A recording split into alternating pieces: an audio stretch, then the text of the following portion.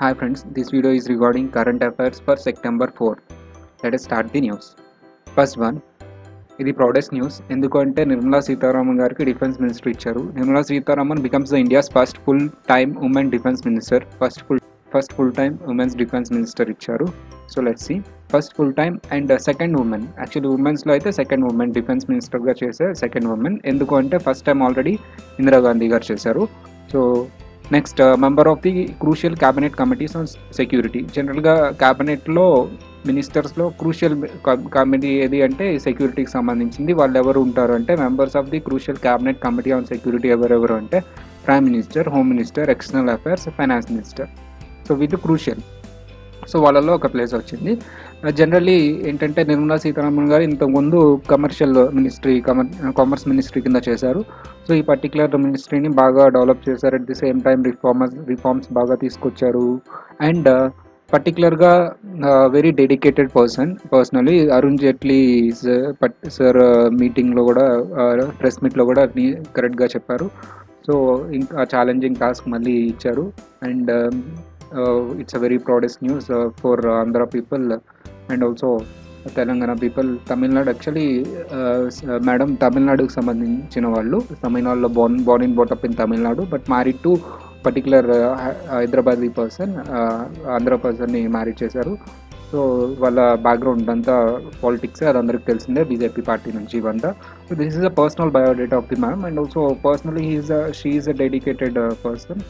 So ఇది news, very interesting news. And also next one is also very interesting news and I am proud to say that Ahmedabad gets the status of India's first World Heritage City by UNESCO. World Heritage City కింద అహ్మదాబాద్ని announce చేసింది. So ఇక్కడ గుర్తుపెట్టుకోవాల్సిన విషయం ఏంటంటే world's first కాదు, ఇండియాలో first city ఇది. So అహ్మదాబాద్కి ఈ పర్టికులర్ హెరిటేజ్ సైట్ కింద రికగ్నిషన్ రావడం. సో అహ్మదాబాద్ గురించి అందరికి తెలిసిందే, commercial capital of Gujarat commercial capital and India's first కరెక్ట్గా చూడండి, India's first world heritage city by UNESCO గుర్తించింది ఇండియాస్ ఫస్ట్ హెరిటేజ్ సిటీ. ఎక్కడ అంటే మీటింగ్ జరుగుతుంది కదా, యునెస్కో మీటింగ్స్ పోలాండ్లో, ఆ మీటింగ్లో. So first city in India and third city in Asia. ఇండియాలో ఫస్ట్ సిటీ, మరి ఏషియా మొత్తం మీద అయితే థర్డ్ సిటీ. సో వరల్డ్లో అయితే థర్డ్ సిటీ అన్నాం కదా, మరి అదర్ 2 సిటీస్ ఏంటి అంటే బక్పూర్ in Nepal and Gali in Sri Lanka. ఇవి ఏషియాకు సంబంధించి ఫస్ట్ 2, ఇది థర్డ్ ప్లేస్లో ఉంది, third one. And India is the second after China in terms of number of world heritage properties list చూసుకుంటే చైనా ఫస్ట్ ప్లేస్లో ఉంది ఏషియాలో. ఇన్ ఏఎస్పిఏసి అంటే Asia specific కారిడార్లో China first place ఉంది, ఇండియా సెకండ్ ప్లేస్ ఉంది. Overall world చూసుకుంటే ఇండియాకి 7th place ఉంది, ఇది కూడా యాడ్ చేసుకుంటే.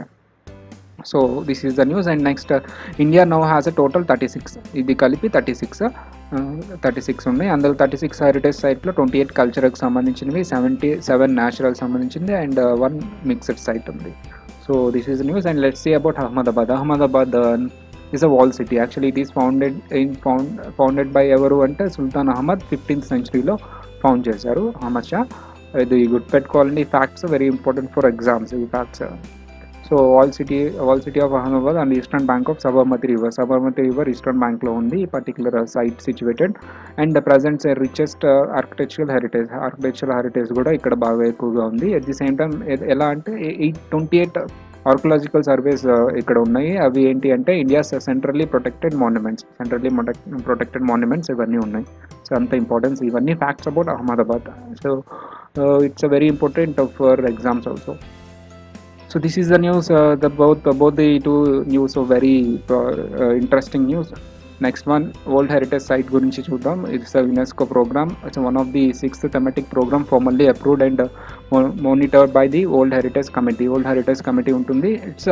ఇదంతా ఏంటంటే it's umbrella programme of UNESCO and it AIIMS to assist state parties in challenging. ఏంటి వీళ్ళు చేసే పని అంటే ఏదైతే హెరిటేజ్ సైట్స్ ఉన్నాయో వాటిని ప్రొటెక్ట్ చేయాలి, లేకపోతే అవి డ్యామేజ్ అయిపోతాయి. సో ఆ స్టేట్స్ అంటే ఇక్కడ కంట్రీస్ అండి, పార్టీస్ ఎవరైతే ఉన్నారో వాళ్ళందరినీ ఎలక్ట్ చేసి వాటిని ప్రొటెక్ట్ చేసే మెజర్స్ చెప్పి టెక్నాలజీ అంటే టెక్నికల్ సపోర్ట్ ఇస్తుంది, ఫండింగ్ కూడా ఇస్తుంది. It aims to assist state parties in the challenging of protecting and managing the urban heritage. And the program is situated along two-way process. ఏంటి అంటే ఒకటి the development of theoretical framework for urban heritage conservation, అంటే వాటిని ఎలా develop చేయాలి అని ఒక theoretical framework create చేయడం. Next one the provision of technical assistant to state parties for the implementation of new approaches and schemes. So particular new approaches schemes అంటే technical support కూడా ఇవ్వటం. So this is about whole heritage sites programme. So ఇది ఈ particular news and facts. So next one, China wants to go slow on India Africa corridor. India Africa corridor అంటే ఏంటి అనేది first చూద్దాం, తర్వాత news చూద్దాం. ఇండియా ఆఫ్రికా కారిడార్ అంటే this is Africa map. ఇది ఆఫ్రికన్ కంట్రీస్ ఇప్పుడిప్పుడే డెవలప్ అవుతున్నాయి.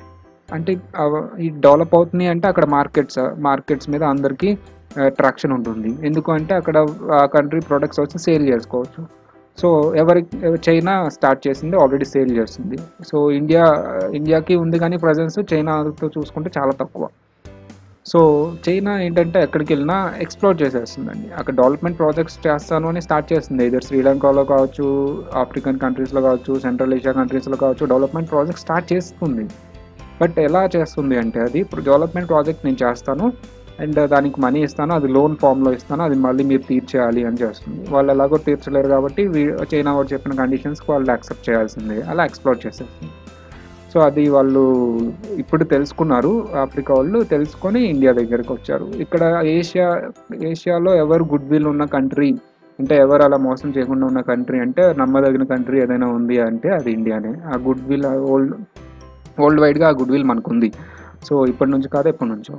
సో బట్ ఇండియా దగ్గర అంత క్యాపిటల్ ఉందా డెవలప్మెంట్ చేయడానికి? మన కంట్రీలో మనం డెవలప్ చేసుకోవడానికే క్యాపిటల్ లేదు. మరి ఎలా డెవలప్ చేస్తుంది? అప్పుడు జపాన్ సపోర్ట్ ఇచ్చింది. సో ఇదంతా ప్లాన్ ఏంటంటే సౌత్ ఆఫ్రికా వేసిన ప్లాను అండ్ ఈ కంట్రీస్ అన్నీ. సో జపాన్ సపోర్ట్ ఇచ్చింది, either capital support and technical support అంటే వాటి న్యూ టెక్నాలజీ, జపాన్ టెక్నాలజీ అదంతా స్ట్రాంగ్. సో ఎందుకు జపాన్ పిక్చర్లోకి వచ్చింది అంటే జపాన్కి పడదు. సో ఇండియా గుడ్ విల్, ఇప్పుడు జపాన్ని డైరెక్ట్గా నమ్మొచ్చుగా ఆఫ్రికన్ కంట్రీస్ అంటే జపాన్ని డైరెక్ట్గా నమ్మలేరు. మరి ఎవరు ఫ్రంట్లో ఉన్నారు అంటే ఇండియాకి జపాన్ హెల్ప్ చేస్తుంది అండ్ ఇండియా డైరెక్ట్గా ఇక్కడ పర్టికులర్ ప్రాజెక్ట్ స్టార్ట్ చేస్తుంది. దీనివల్ల మనకు వచ్చే అడ్వాంటేజ్ ఏంటి? మనకి ఎకనామికల్గా అక్కడ బెనిఫిట్ అవుతుంది. మన ప్రొడక్ట్స్ అవన్నీ సర్వీసెస్ ఈజీగా సేల్ చేసుకోవచ్చు. బట్ ఇక్కడ ఎవరు లూజ్ అవుతున్నారు అంటే లూజ్ అవటం అని కాదు, ఎవరికి కొంచెం ఉంది అంటే చైనా యాక్చువల్లీ వాళ్ళు జెన్యున్గా బిజినెస్ చేసుకుంటే ఇవన్నీ చేయక్కర్లేదు కదా. సో వాళ్ళు జెన్యున్గా బిజినెస్ చేయట్లేదు కాబట్టి ఇవంతా వచ్చింది. సో ఇప్పుడు ఏం చేయాలి? ఈ జపాన్ ఇండియా కారిడార్ని వాళ్ళు డైల్యూట్ చేయాలి అంటే ఏం చేయాలని ఒక ప్లాన్ వేశారు. ఆ ప్లాన్ ఏంటి అనేది న్యూస్. సో న్యూస్ ఏంటంటే బీజింగ్ అంటే China capital. China is now trying to pursued India and south Africa to merge the project with bricks అంటే ఆల్రెడీ మన న్యూస్లో చెప్పుకున్నాం 5 కంట్రీస్, ఇక్కడ సౌత్ ఆఫ్రికా కూడా ఉంది యాజ్ పర్ సౌత్ ఆఫ్రికా. ఈ బ్రిక్స్లో ఆ ప్రాజెక్ట్ని ఇంక్లూడ్ చేయాలని చైనా ఒక మాస్టర్ ప్లాన్ వేసింది. దీనివల్ల ఏమవుతుంది అంటే బ్రిక్స్లో ఇంక్లూడ్ చేస్తే బ్రిక్స్లో జపాన్ లేదు కదా. సో దీనివల్ల ఏమవుతుంది, ఆ ప్రాజెక్ట్ బ్రిక్స్ది అవుతుంది, ఇండియాది అవ్వదు. సో దీనివల్ల ఇండియాకి ఎక్స్క్లూజివ్ బెనిఫిట్ అనేది రాదు. At the same time బ్రిక్స్లో China ఉంది కాబట్టి ఆ ప్రాజెక్ట్ ఎక్స్క్లూజివ్గా చైనా కిందకు వచ్చేస్తుంది, అది డైల్యూట్ అయిపోతుంది. ఎవరు అవుట్ అయిపోతున్నారు ఇక్కడ? ఈ ప్రాజెక్ట్ బ్రిక్స్లోకి రావడం వల్ల ఎవరు అవుట్ అయిపోతున్నారు అంటే జపాన్ వెళ్ళిపోతుంది. జపాన్ అవుట్ చేయడానికి అండ్ ఆ ప్రాజెక్ట్ వాళ్ళ కిందకు వచ్చేయడానికి, వాళ్ళ ఇన్ఫ్లుయెన్స్ అక్కడ ప్రొటెక్ట్ చేసుకోవడానికి అది బ్రిక్స్ కింద తీసుకోవాలి ఆ కారిడార్ని, ఇండియా చేసుకున్న కారిడార్ని అని ప్రపోజల్ పెట్టింది. It's a master plan. అది మనం అర్థం చేసుకోకుండా ఉంటాం అనుకుంటుంది, మనం అర్థం చేసుకోగలం కదా. And keep it's rival Japan out of it. And once merged into BRICS, India influence on Africa through the project will also get diluted. ఇలా ఒకసారి బ్రిక్స్లో ఇంక్లూడ్ అయితే ఆ ప్రాజెక్ట్ డైల్యూట్ అయిపోతుంది. సో అది వాళ్ళ master plan. Next, China felt it's economic and political influence over the Africa continent would reduce. China ఏం feel అవుతుందంటే ఈ కారిడార్ వల్ల వాళ్ళ ఎకనామిక్ అంటే వాళ్ళు ప్రొడక్ట్ సేల్ చేసుకోవడం ఇవన్నీ రెడ్యూస్ అవుతుంది, పొలిటికల్ ఇన్ఫ్లుయెన్స్ కూడా రెడ్యూస్ అవుతుంది అక్కడ ఈ ప్రాజెక్ట్ వల్ల అని చైనా ఫీల్ అయ్యి ఇలా మాస్టర్ ప్లాన్ వేసింది. సో ఇప్పుడు చూద్దాం, Asia Africa corridor already explain చేశాను కదా, ఎవరెవరు ఉంటారు పార్టీస్ ఈ కారిడార్లో అంటే జపాన్, ఇండియా. సో జపాన్ ఏం చేస్తుంది, టెక్నికల్ సపోర్ట్ ఇస్తుంది, ఇండియా గుడ్ విల్. మరి ఫండింగ్ ఎవరు ఇస్తారు? Asian development bank, so African development bank and India and Japan with active support of African development bank and southern African countries వాళ్ళు అంతా ఈ కారిడార్ని. ఏంటి ఈ కారిడార్ అంటే అసలు including south Asia including south Africa who wish to reduce there dependence on బెయిజింగ్. Actually China మీద dependence reduce చేయడానికి ఈ కారిడార్ని వాళ్ళు పిక్చర్లోకి తీసుకొచ్చారు. సో అది చైనాకు నచ్చలేదు. So rediscovering of ancient see roots and creating new see roots. ఏంటి ఈ ప్రాజెక్ట్ అంటే సీ రూట్స్ ఏవైతే ఉన్నాయో అవి ఏషియంట్ అవి రీడిస్కవర్ చేయడం and new see corridor sports కానీ ఇవన్నీ డెవలప్ చేయడం. దీనివల్ల ఏమవుతుందంటే ఇంపోర్ట్స్ అండ్ ఎక్స్పోర్ట్స్ ఈజీగా చేసుకోవచ్చు.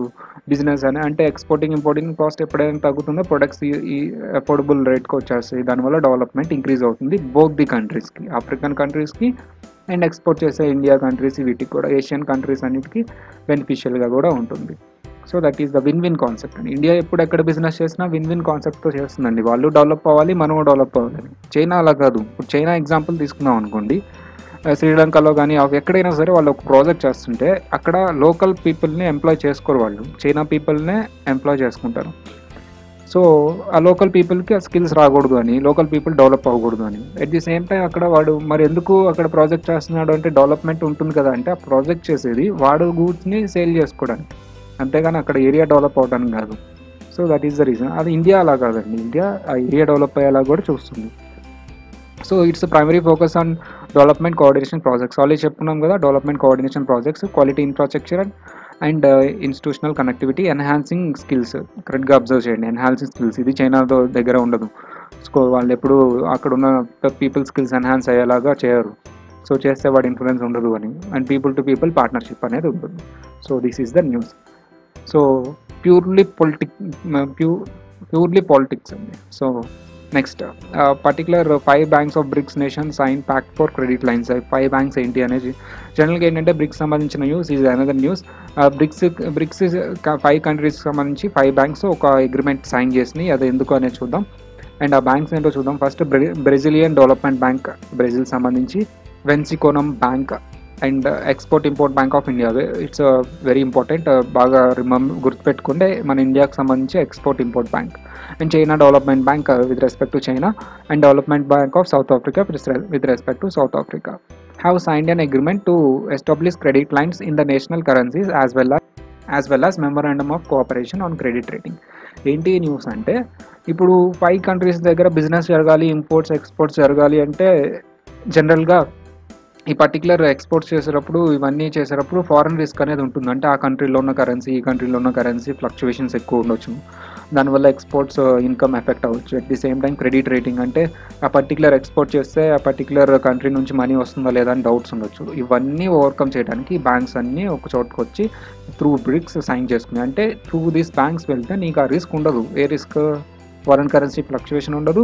అండ్ మనీ ఎక్స్పోర్ట్ చేస్తే నాకు పర్టికులర్ సేల్ ప్రైస్ వస్తుందా, రియలైజ్ అవుతుందా లేదా అనే పర్టికులర్ డౌట్ కూడా ఉండదు. సో ఇవన్నీ ఎలిమినేట్ చేయడానికి దీనివల్ల ఏంటి యూజ్?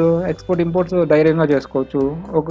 ఈ 5 కంట్రీస్ మధ్యలో ఎక్స్పోర్ట్స్ ఇంపోర్ట్స్ నీట్గా జరుగుతుంది అంటే 5 కంట్రీస్ డెవలప్ అవుతాయి. So that is the issue. So use to local currencies will help to promote mutually beneficial economic cooperation. Already చెప్పుకున్నాం కదా, ఎకనామిక్ కోఆపరేషన్ అనేది జరుగుతుంది. దీనివల్ల బెనిఫిట్ అవుతాయి. So mitigate currency risk, currency fluctuations అనేది ఇవి మిటిగేట్ చేస్తాయి. దీనివల్ల కోఆపరేషన్ ఉంటుంది కాబట్టి ఇంక్రీజ్ ట్రేడ్ ఇంక్రీజ్ అవుతుంది. At the same time facilitate companies in accessing bricks మార్కెట్స్కి accessing అనేది ఇంక్రీజ్ అవుతుంది ఈ పర్టికులర్ అగ్రిమెంట్స్ వల్ల. So very important and development news అండి. So next one tiger reserve గురించి, పర్టికులర్లీ బక్సా టైగర్ రిజర్వ్ ఎక్కడ ఉంది అంటే వెస్ట్ బెంగాల్లో ఉంది. We can see in the pictures even different species ఈ టైగర్ రిజర్వ్స్లో ఉన్నాయి. Tigers and also leopards, wild buffalo, elephants, squirrels, butterflies, birds ఇవన్నీ ఉన్నాయి. సో ఈ బక్సా టైగర్ రిజర్వ్ సంబంధించిన న్యూస్ అంటే, actually Baksa tiger reserve in west Bengal has been identified as a tiger augmentation programme by national tiger conservation authority. అంటే NTCA ఏం చేస్తుంది? Augmentation programme అంటే ఏంటంటే సింపుల్ అండి. ఒక టైగర్ రిజర్వ్లో టైగర్స్ అన్నీ బాగా ఎక్కువైపోతుంది. జనరల్గా టైగర్స్ అనేది గ్రూప్ యానిమల్ కాదు, ఇండివిజువల్గా ఉంటాయి అవి. అన్లైక్ లయన్స్, వీటికి ఏంటంటే స్పేస్ ఎక్కువ కావాలి. ఎప్పుడైతే నెంబర్ ఆఫ్ టైగర్స్ ఇంక్రీజ్ అవుతుందో వాటి స్పేస్ ఉండదు కాబట్టి ఆ ఫారెస్ట్ ఏరియా దాటి పీపుల్స్ ఉండే స్పేస్లోకి వచ్చేస్తున్నాయి. దానివల్ల మ్యాన్ యానిమల్ కాన్ఫ్లిక్ట్ వస్తుంది. ఇప్పుడు ఏం చేద్దాం? అక్కడ ఉన్న టైగర్స్ని తీసుకొచ్చి వేరే టైగర్ రిజర్వ్లో వదిలేస్తే దానివల్ల ప్రాబ్లమ్ సాల్వ్ అయిపోతుంది.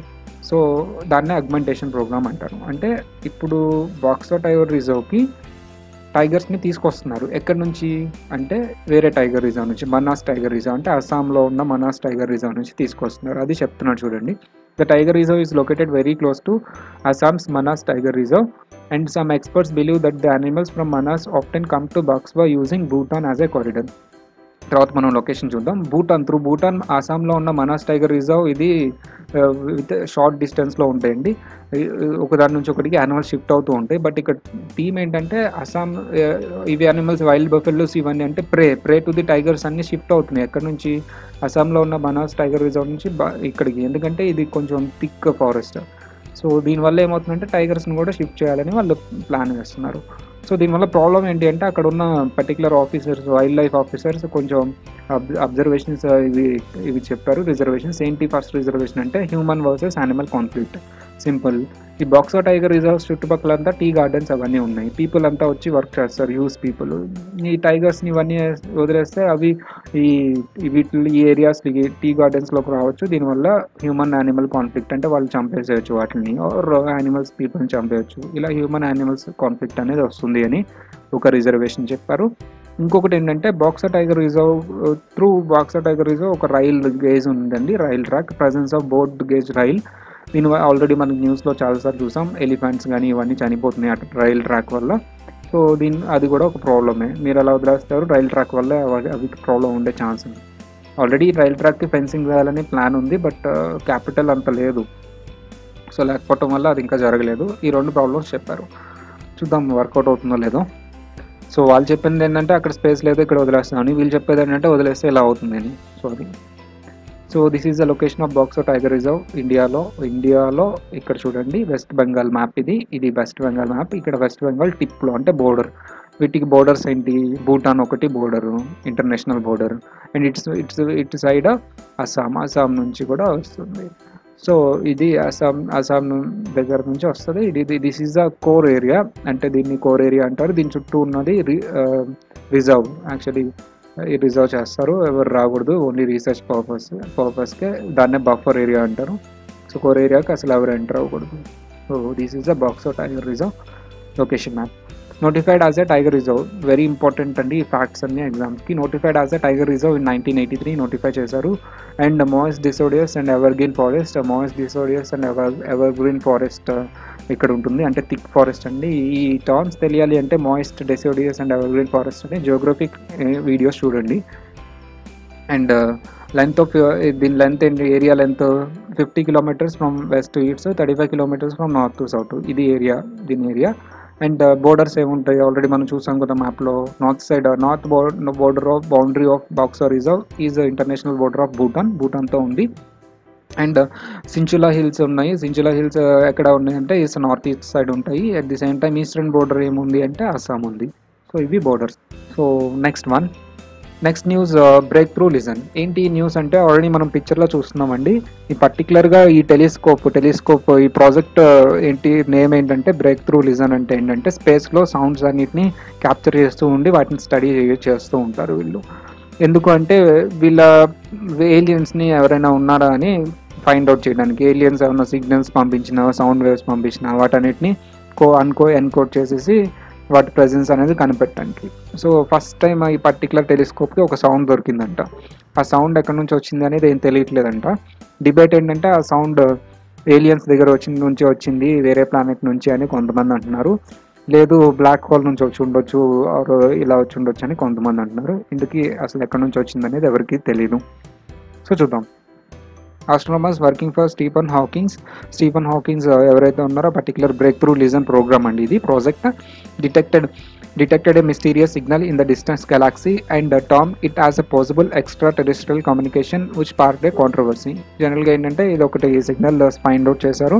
కాంట్రవర్సీ ఏంటి అంటే ఇక్కడ they reported picked up the 15 fast radio burst. FRBs అంటే ఏంటంటే ఇవి సౌండ్ సిగ్నల్సే, బట్ మన రేడియో సిగ్నల్స్ లాగే, బట్ మన రేడియో సిగ్నల్స్ కంటే ఫాస్ట్ ఫార్వర్డ్లో ఉంటాయి. ఇవి ఎన్కోడ్ చేయాలి. అండ్ ఎక్కడి నుంచి అంటే సోర్స్ కోడ్ అనేది ఉండదు వీటికి, ఎక్కడి నుంచి వచ్చిందని చెప్పలేము. From the source unknown and not sure they come from neutron star నుంచి వచ్చిందా, ఆర్ బ్లాక్ హోల్ నుంచి వచ్చిందా, are extra terrestrial lifes across the universe. Extra terrestrial lifes అంటే ఏలియన్స్ నుంచి ఏమన్నా వచ్చిందా వేరే యూనివర్స్ నుంచి, సో ఇది తెలీదు. సో ఇదొక న్యూస్. సో ఈ న్యూస్ ఏంటంటే ఓ ల్యాబ్స్ అంటే ఆన్లైన్ ల్యాబ్స్ అండి. ఆన్లైన్ ల్యాబ్స్ ఆల్రెడీ మనం పిక్చర్లో చూస్తున్నాం. ఇది ఒక వెబ్సైట్. ఈ యూజ్ ఏంటంటే స్కూల్ మనం ల్యాబ్ అని చిన్నప్పుడు చేస్తుంటాం స్కూల్స్లో, ఆ పర్టికులర్ ల్యాబ్ ఎక్స్పెరిమెంట్స్ అన్ని ఇప్పుడు ఆన్లైన్లో చేసుకోవచ్చు ఈ పర్టికులర్ వెబ్సైట్ వల్ల. సో చాలా ఇంట్రెస్టింగ్గా ఉంది కదా. So 8th 9th 10th class ఏవైతే ఎక్స్పెరిమెంట్స్ ఉంటాయో ఫిజిక్స్ కెమిస్ట్రీ అవన్నీ మనం ఆన్లైన్లో చేసుకోవచ్చు. మీరు కూడా ఒకసారి విజిట్ చేయండి, చాలా బాగుంటుంది. సరదాగా ఒక ఎక్స్పెరిమెంట్ కూడా చేసి చూడండి సైన్స్ స్టూడెంట్స్ ఎవరైనా ఉంటే. సో సైన్స్ స్టూడెంట్స్ కాకపోతే మామూలుగా వెళ్ళి విజిట్ చేసి ఏదో ఒకటి చేయండి ఎక్స్పెరిమెంట్. సో ఏంటి న్యూస్ అంటే online labs for school lab experiments provides students coding is of conducting experiments over నెట్లో చేసుకోవచ్చు. Created by Amrutha creative with CDAC Mumbai. CDAC అంటే ఎవరి బ్రాంచ్ అంటే ministry of electronic and information technology. So వీళ్ళిద్దరు cooperation అంటే create చేసిన అమృత క్రియేటి అనేది క్యాప్స్లో ఉండాలంటే అమృత క్రియేటి అనే ప్రోగ్రామ్ వాళ్ళు అమృత యూనివర్సిటీ వాళ్ళ ప్రోగ్రామ్ అది. ఎవరి కోఆర్డినేషన్తో అంటే సిడిఏసి కోఆర్డినేషన్. అంటే సిడిఏసి అంటే ఏంటి, మన government programme ministry of electronics and information technology వీళ్ళు డెవలప్ చేశారు. సో యూజెస్ ఏంటి అనేది ఆల్రెడీ మనం డిస్కస్ చేసాం. ఎక్స్పెరిమెంట్స్ చేసుకోవడం schooling 9th class 9th class 10th class physics and chemistry experiments. So this is the news and these are the news for this day. For more news you have to subscribe the channel. ఈ ఛానల్ని subscribe చేసుకోండి, వీడియోని వేరే స్టూడెంట్స్కి share చేయండి, నచ్చితే like చేయండి. Bye.